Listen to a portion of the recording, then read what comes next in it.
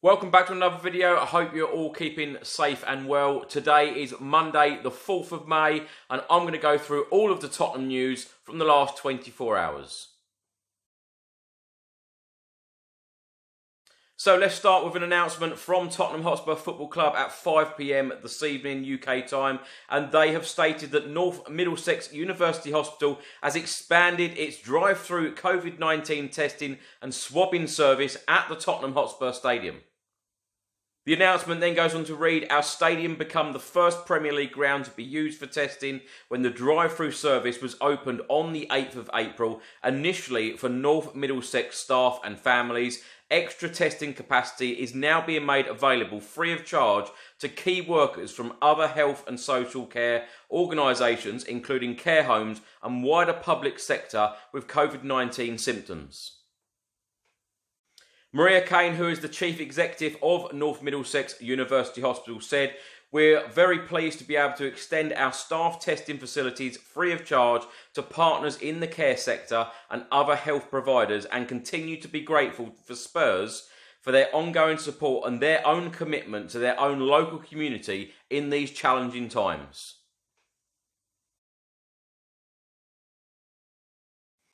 An official announcement came out today from the NFL, and it reads, the National Football League announced today that it will schedule all 2020 games in the United States in order for the entire season to be played in the NFL teams' stadiums under consistent protocols focused on the well-being of players, personnel and fans. NFL Commissioner Roger Goodell made this decision after consultation with clubs, national and local governments, the NFL Players Association, medical authorities and international stadium partners. The NFL Executive Vice President, Chief Strategy and Growth Officer Christopher Halpin then went on to say, "We thank our incredible fans in those territories for their passionate support of the NFL.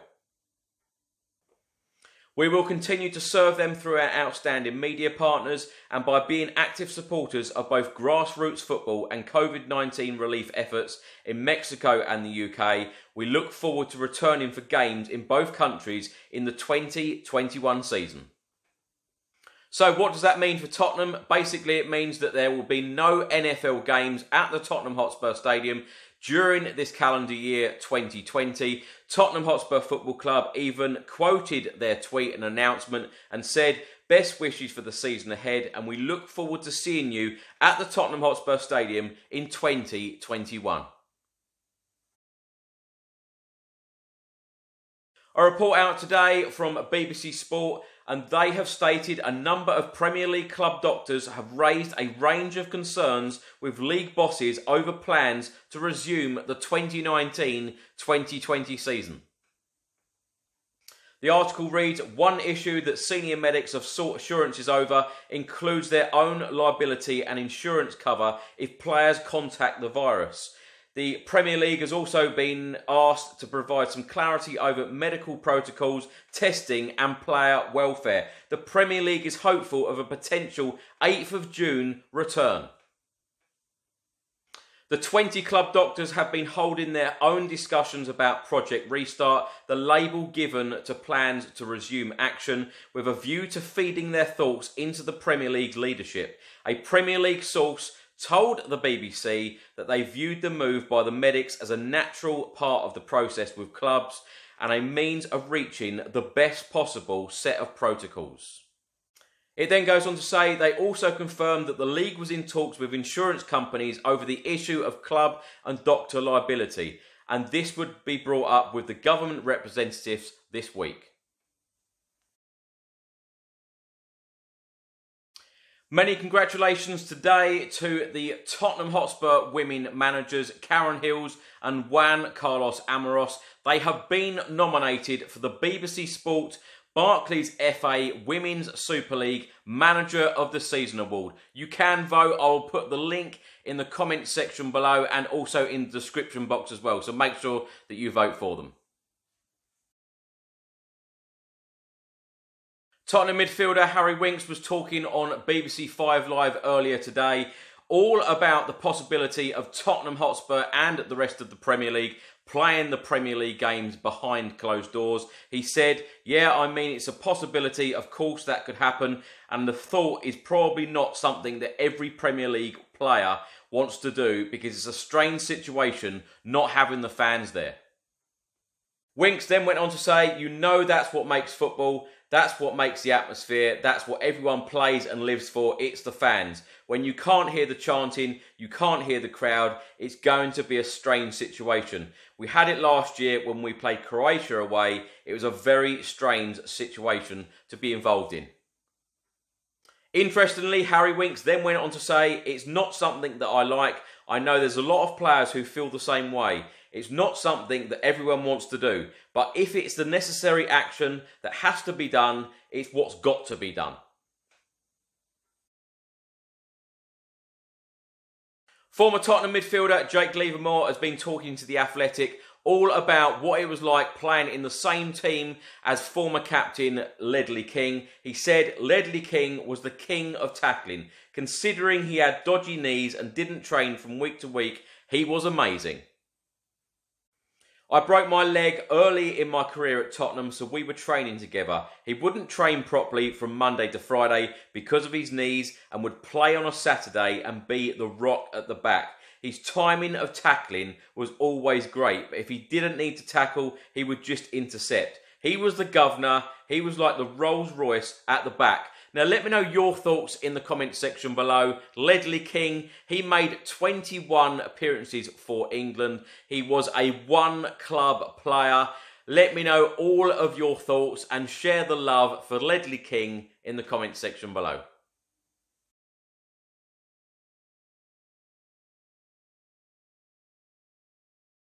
Tottenham Hotspur goalkeeper and captain has said how cruel it would be if Liverpool were not crowned champions and the 2019-2020 Premier League season was declared null and void. He has been talking to French media outlet L'Equipe and said it would be very cruel for Liverpool. With the lead they have, they are almost champions. As with everything, there would be a taste of unfinished business. In addition, we are entering the most exciting period, the most beautiful moment of the season. Nobody wants it to end like this.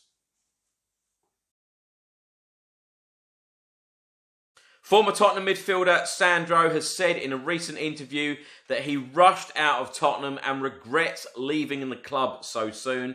He said, I regret leaving Tottenham. I had 3 more years on my contract. I had just renewed. I was loved by the fans and by the team. I was one of those who had been at the club the longest, for 4 seasons. At that time, everyone was brand new. Harry Kane, Christian Eriksen and Jan Vertonghen and Mauricio Pochettino had just arrived.